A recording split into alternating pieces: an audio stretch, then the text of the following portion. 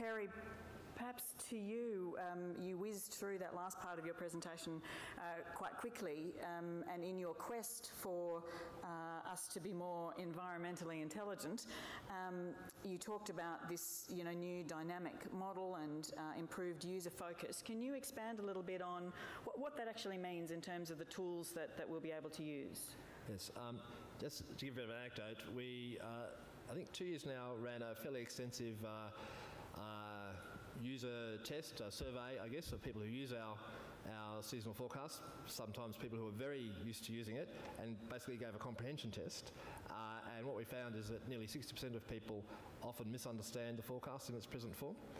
And we also road tested a few sample ways of doing the forecast, 10 in fact, and our current one came last out of the 10 when we actually polled people. So that's told us that we have significant problems with our current forecast product, and we're seeking on the communication front to address those, but also in order to improve the underlying quality of the forecast, we need to move to the dynamic model.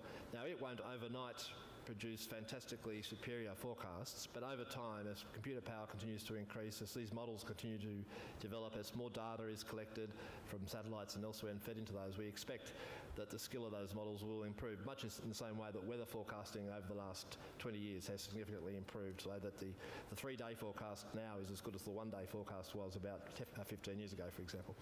So the other big plus, as what I alluded to, is that the dynamic model opens up the opportunity to explore or to be able to make reasonable forecasts in relation to how, say for example, rainfall might be distributed over a 3-month period rather than just whether it's above or below average, and therefore also an opportunity to give some advanced warning of whether this season is likely to have heat waves or is likely to have floods, and so in a much better way than we've been able to previously. So it holds out the prospect. They're going to be further down the track, obviously, as we develop the model, but we're making an initial transfer over to the new model system this year, and the advances in our user design in the year following should appear on our website, and with things like a video presentation for those who find reading a 2-page document a little bit mind-numbing and so on. So we're looking at that communication side as well. Terrific, thank you. And a question, sir, up the back. Julian Burnett from the Australian Macadamia Industry. Hi, Lucy. Hi, John. I can't quite see you up there. My question is for John. Very interested in what you had to say. I thought that was a fascinating presentation. How applicable do you think your sort of approach might be in an industry like mine, macadamias, where there are inherent structural differences in the value and productivity of the enterprises due, if nothing else, to the age of the trees, the variety of the trees and the spacing of the trees?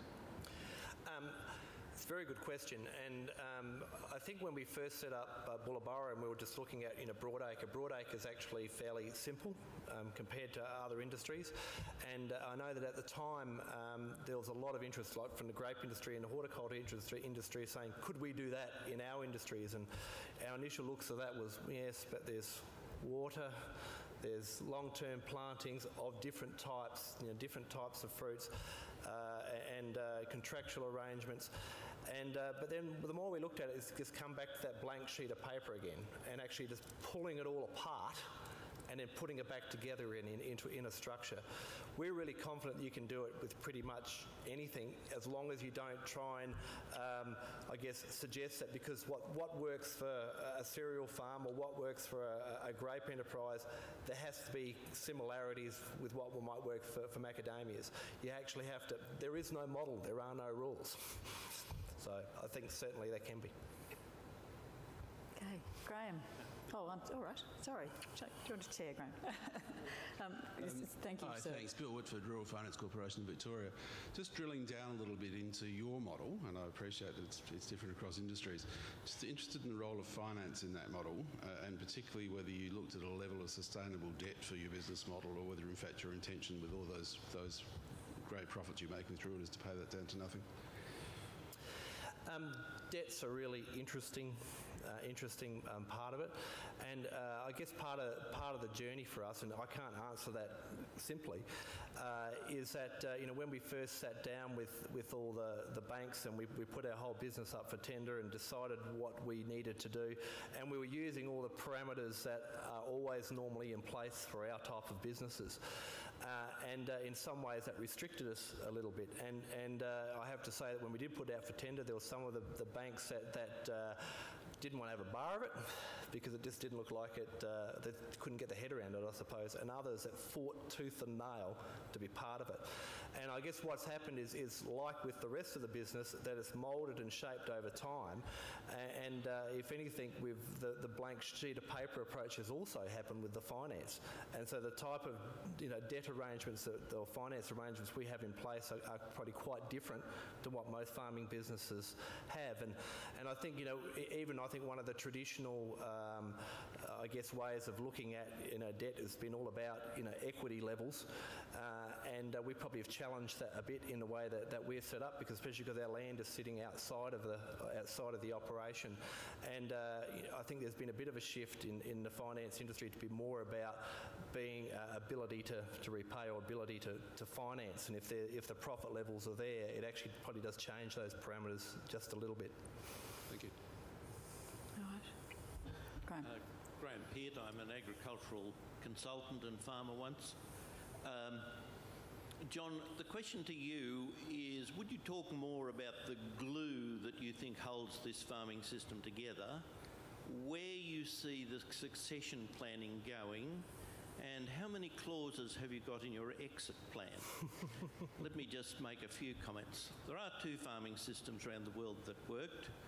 One was the cooperative farming system in Russia, but they did have to shoot 20 million middle-sized farmers to get it to work, and the Israeli kibbutz that works quite well as long as you've got a lot of angry neighbours. I have worked in exactly the model you've described starting 30 years ago. I think you've got it all right, that land, labour and capital valued and rewarded separately, commercial wages, a good board.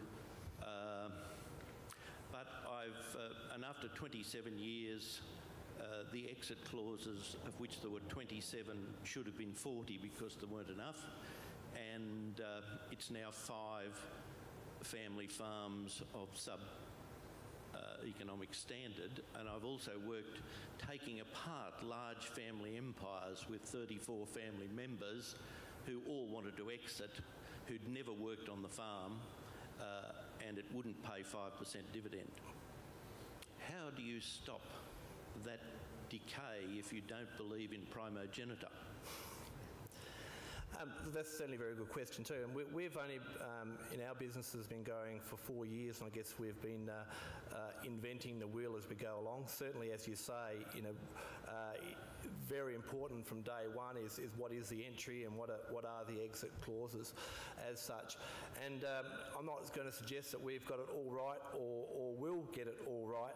I just would like to think that we have a professional structure in place which gives us the opportunity, especially knowing that we've got independence within the business that is trying to keep that emotion out of it, which I think is one of the most significant parts of it.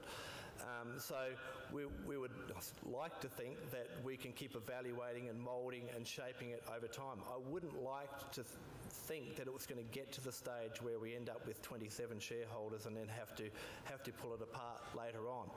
We've tried to structure Bullaburra as such in such a way that it can be dismantled if needed be, but we also hope that it's going to be profitable and sustainable enough that no one will really want to do that. As far as what you say about succession, I think it is actually one of the big benefits of it. I mean, with benefits there's always pitfalls, but I've got 2 kids. I put them up before, a son 14, a daughter 10. My son isn't going to be a farmer, or at least he says that now. He has no great interest in the farm. There are so many farmers that I know of who are in a situation like me, who then at this point of life, knowing their son and daughter aren't planning on coming home, are saying, well, I might as well sell up now, maybe, or do I stay on till I'm 80 and I have to look after it? in this type of model, and I said there is no one model, but this type of model, at least because we're rewarded in different ways within the business, in time I can actually step back and say, well, I've had enough, replace myself in the business, the land and the capital investments still stay there, my children inherit that. They can still get a return from that. In 10 years' time, when my son comes home from uni, decides that he really wanted to go farming, the farm's still there, and he can still put himself, we can involve him in the business in a place where he adds the most value, as long as it's of value to the business. So we see that probably the benefits of that outweigh the negatives. I guess time will tell, but certainly we're very aware of that, and it's something that we talk about strategically at board level quite a lot. Thanks, John. And a question up the back.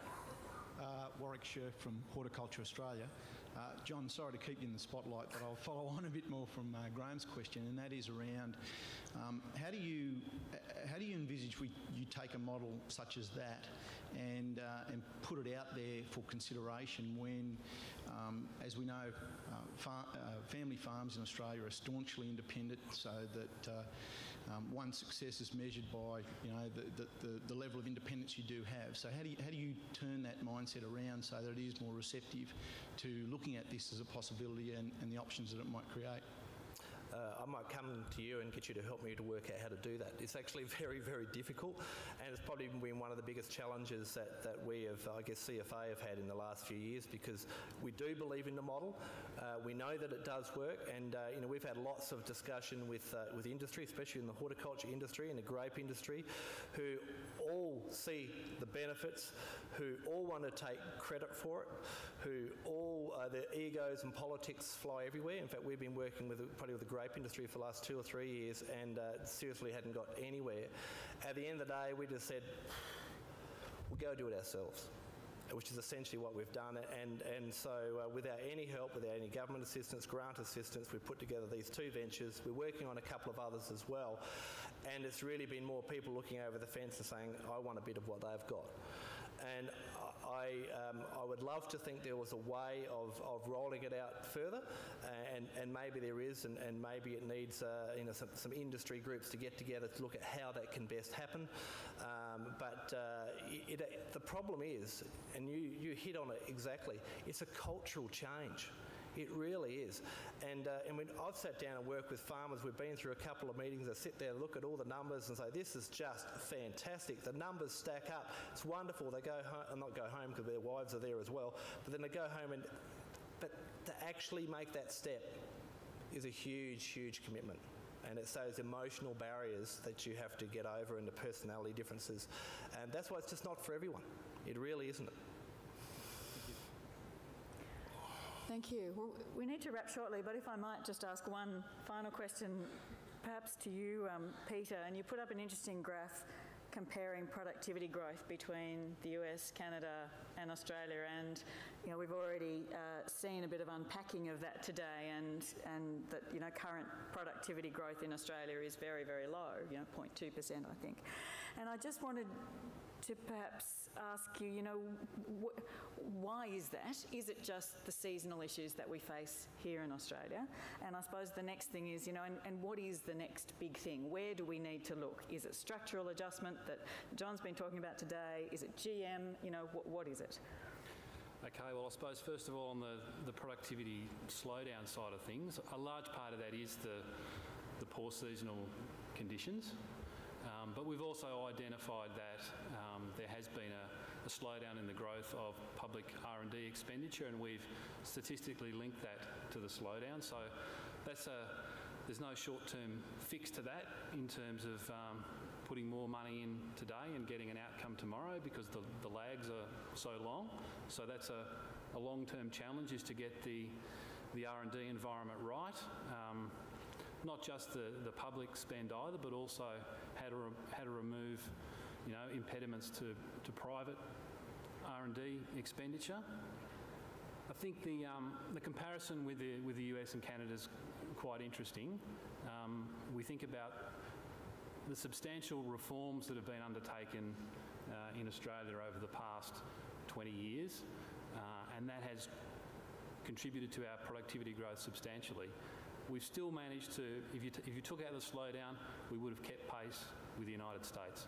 So I think the message out of that is we can't afford to take our eye off the ball in terms of the productivity challenge that's ahead of us, because some other countries haven't gone through the same sorts of reforms that we have, so they probably have some scope to improve on the microeconomic reform side. Structural adjustment will be central to productivity growth going forward. So the key thing there is basically removing impediments to structural adjustment. So especially if we think the climate's going to become more variable and there'll be more things for farmers to adjust to, we have to remove impediments to that happening and to operations being as flexible as possible.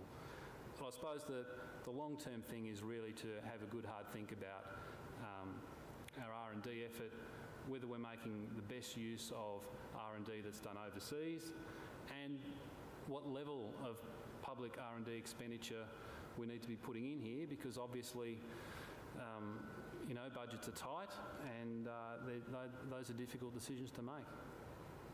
And John, perhaps final word from you. Where are you looking to further improve the productivity gains that you've already started to see?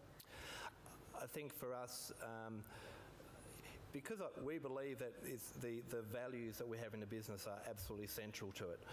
And so by creating an environment which we'll keep talking about efficiency, transparency, accountability, professionalism, I think that we just want to keep overlaying that into every aspect of the business. And by doing that, I think we're finding that there's 1%ers that we can keep creating all the way through our business. And so we're actually not looking at, we're not looking at necessarily getting bigger. We're certainly looking at getting better. Certainly I don't think the message is that it's all about getting big. It's actually about creating a business model that works, and we're certainly looking at building on that over the next few years. All right. Well, on that note, thank you for your participation. Thank you for your questions, and I'd like you to please thank our speakers: Peter Gooday from ABARES, John Gladigo from Ballabara, and Perry Wiles from the Bureau of Meteorology.